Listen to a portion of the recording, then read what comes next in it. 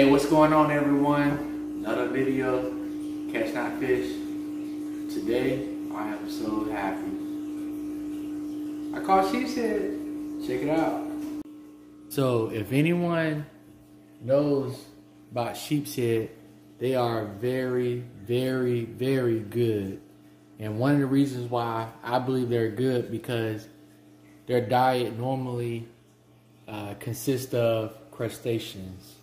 So Sheepshead eats shrimp, fiddler crabs, barnacles, clams, and such. So their meat is marinated with all the other good seafood out there in the waters. This is why they're so good.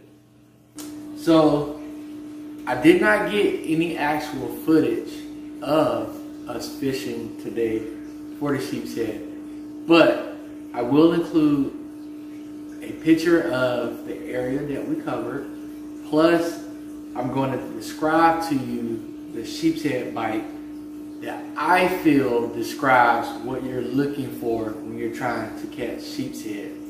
Now, there are a number of videos out there talking about Sheepshead and the bite and their diet.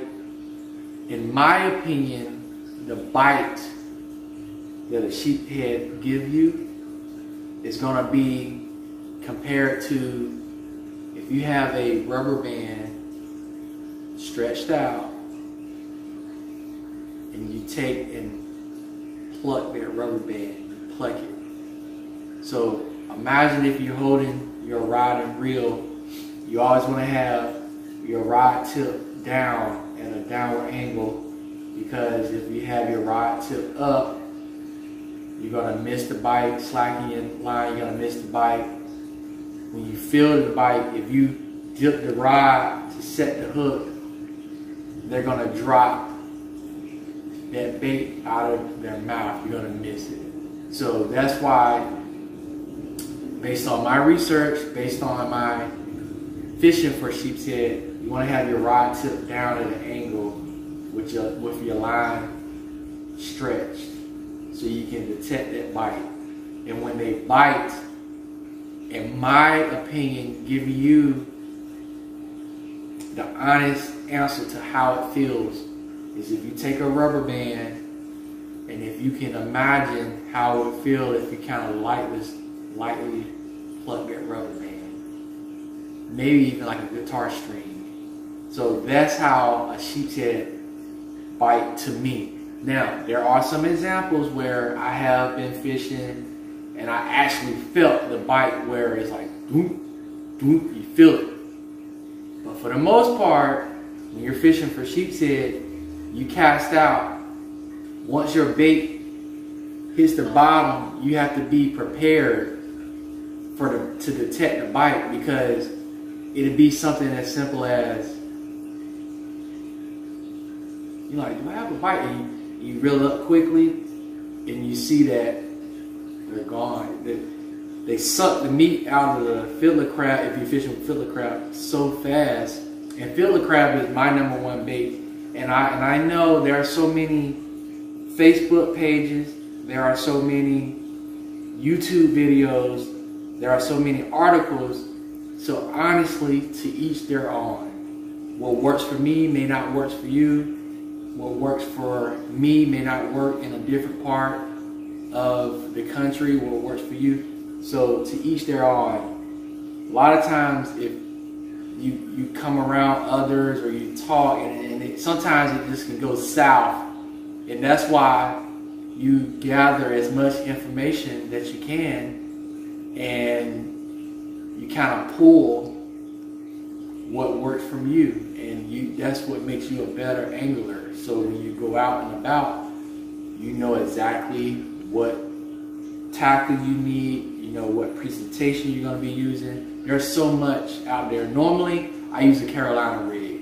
I love the Carolina rig because to me, it's versatile. So I can use a Carolina rig fishing, and say like I'm not doing too hot, I can reel it up quick. I can throw a live shrimp or a dead shrimp out and just cast out and fish on the bottom for a while. So the picture that I put in this video, I'm gonna show you the area of water that we fished.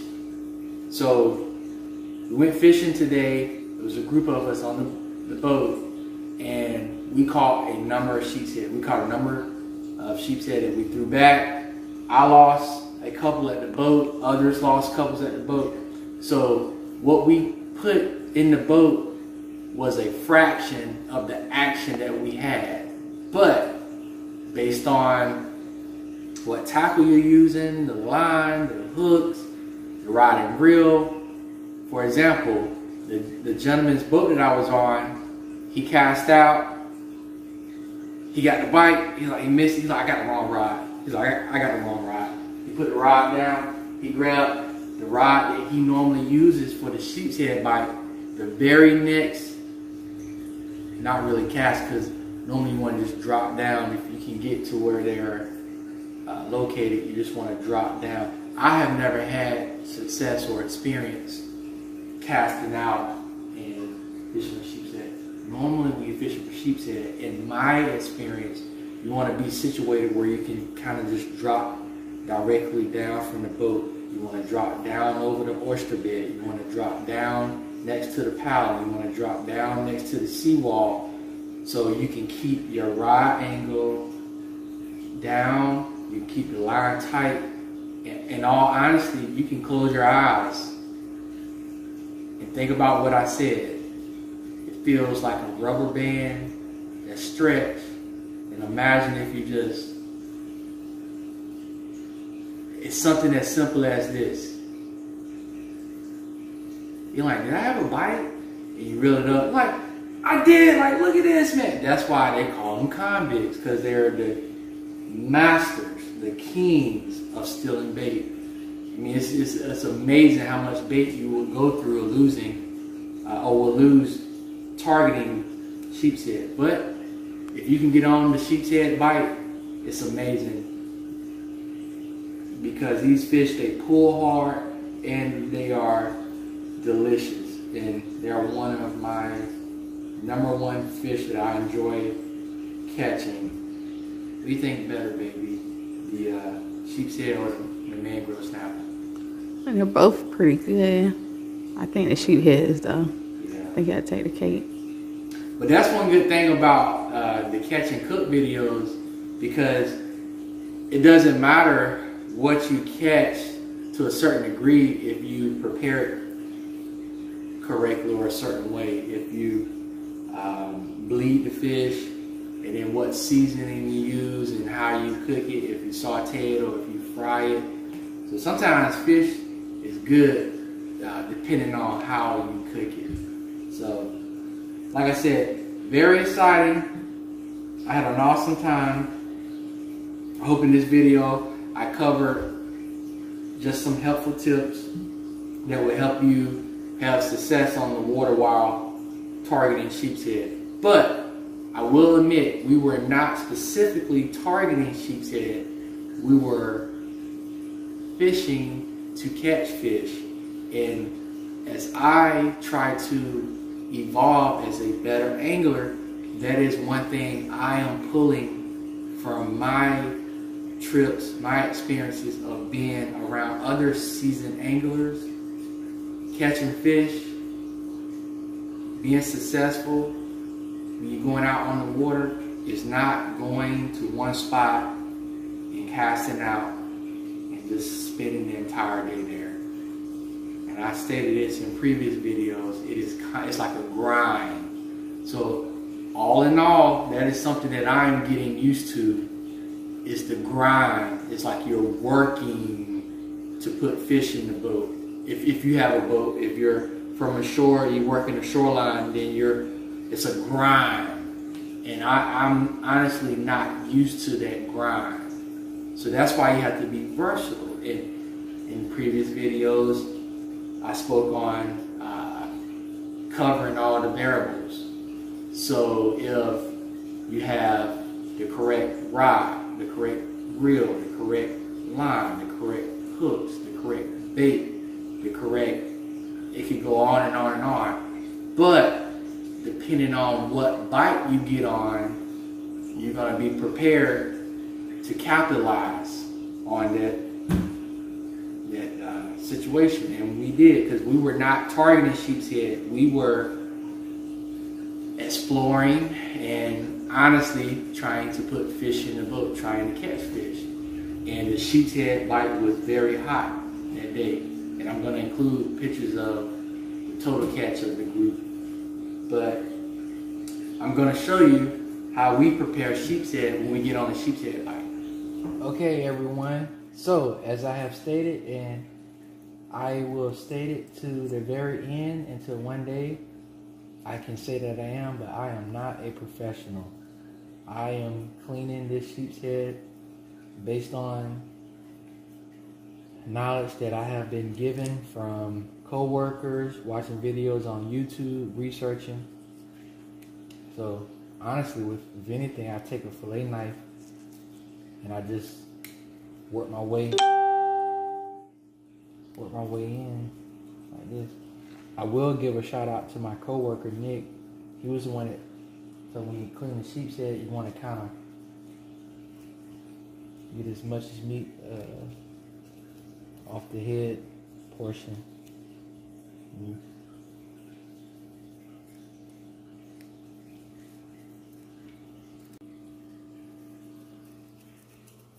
So as you can see, I kind of cut around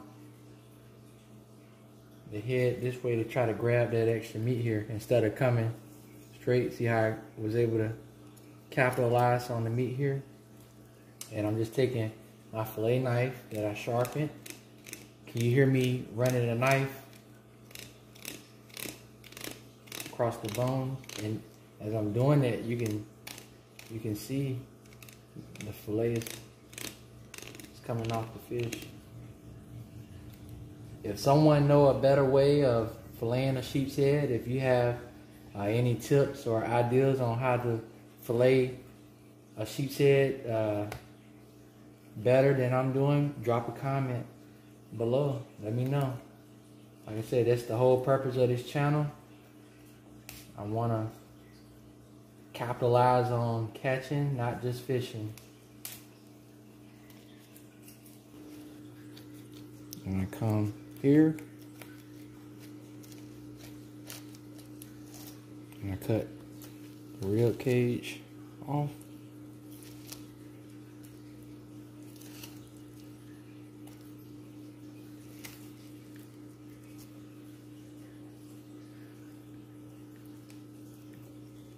I start here.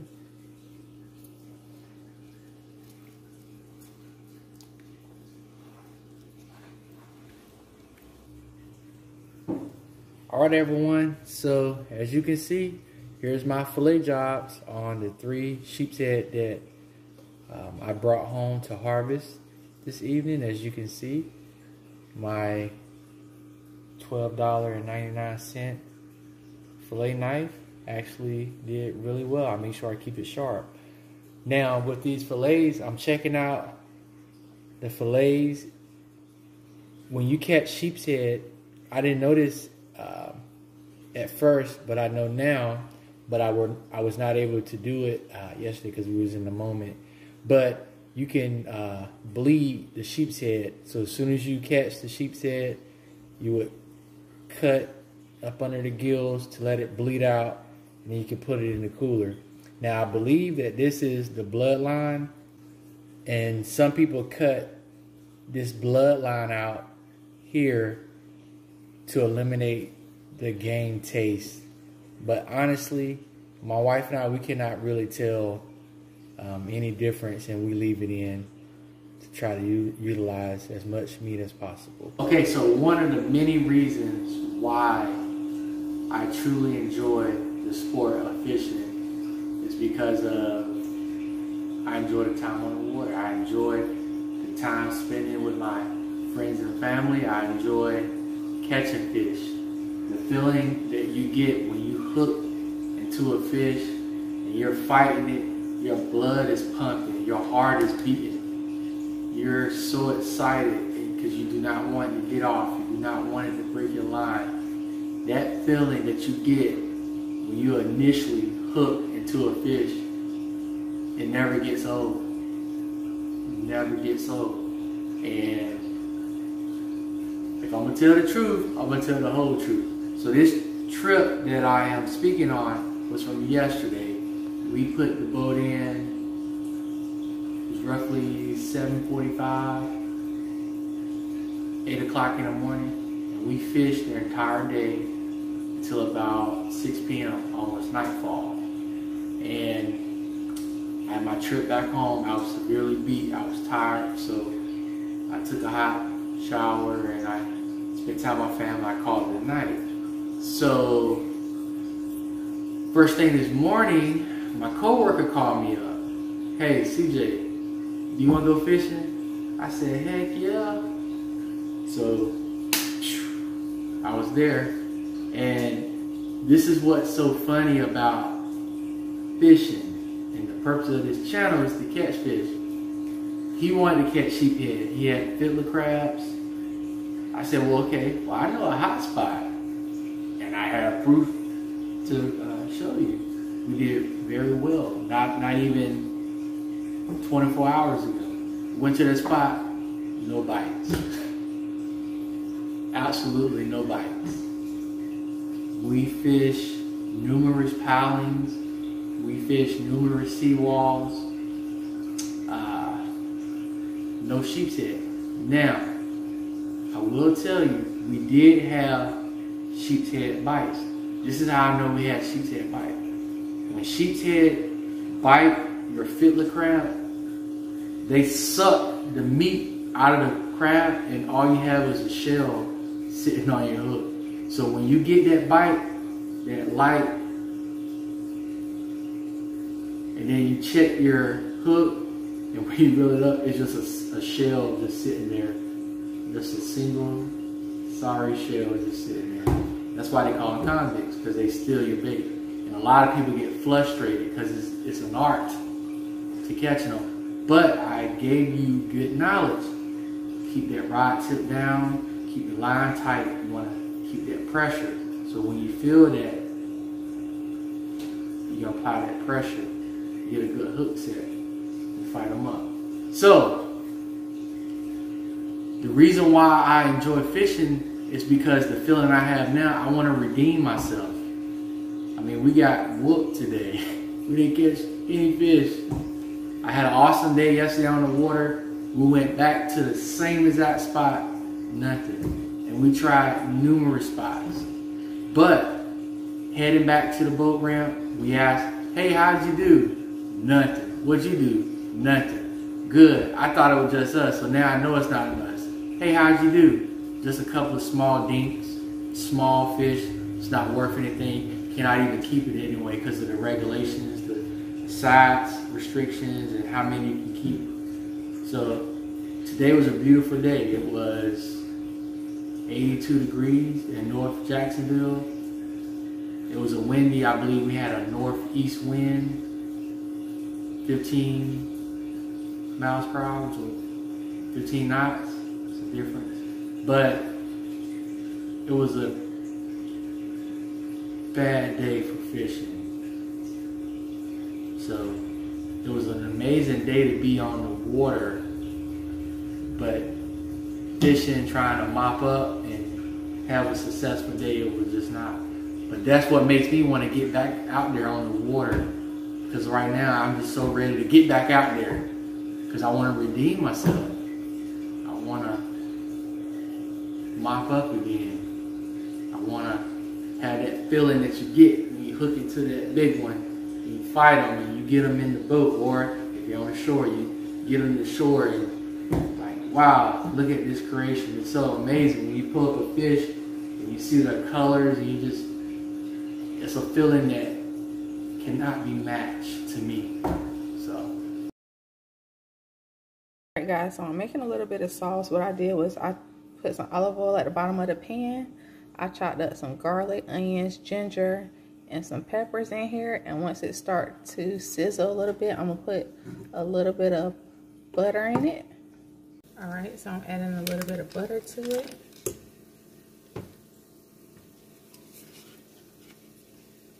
And I'm just going to let that melt. So I'm gonna add some basil leaves.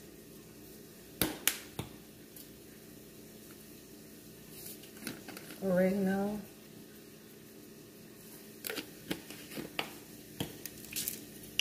And some black crushed pepper. Black peppercorn.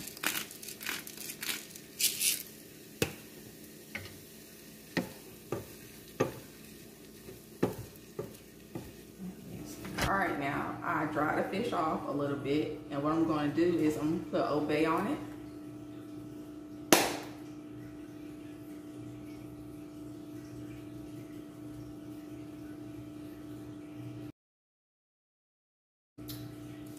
Put a little bit of adobo on it.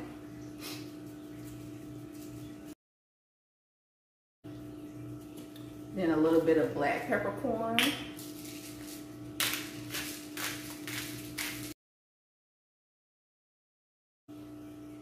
And we're going to turn it over and do the same thing to the other side.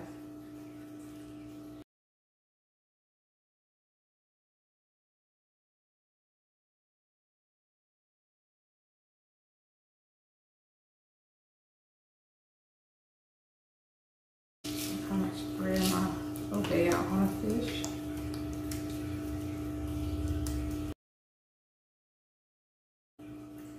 Now I already have the stove preheated on medium high, and I have put olive oil in it.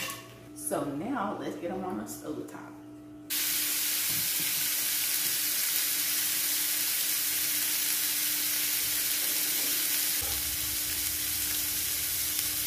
Just gonna add just a little more pepper. I want it to have a nice flavor.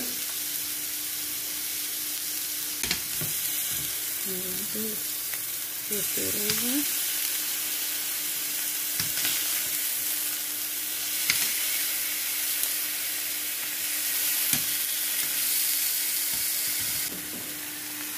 It smells good. Hold on. Yes. See that right there? Oh yeah.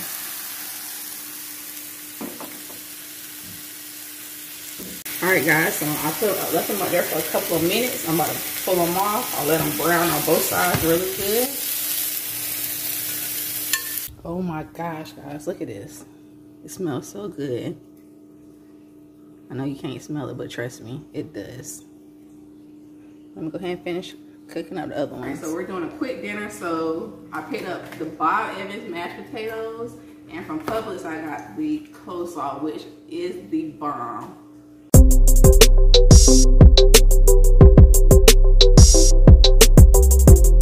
So CJ's up there cleaning up because he just had a long day of fishing. So I'm about to go ahead and try some fish. This is really good.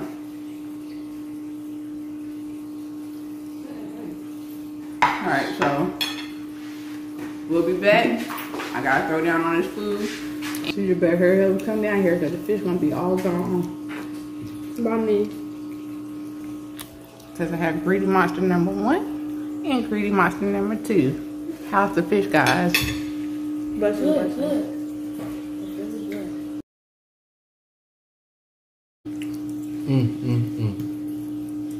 It's so good, baby. You looked it up. I know I did. Like I always do. Alright everyone, so I hope you enjoyed this video. I hope I gave you some good tips on how to ensure you hook up with your sheepshead when you get on the bite. And until next time, let's catch our fish.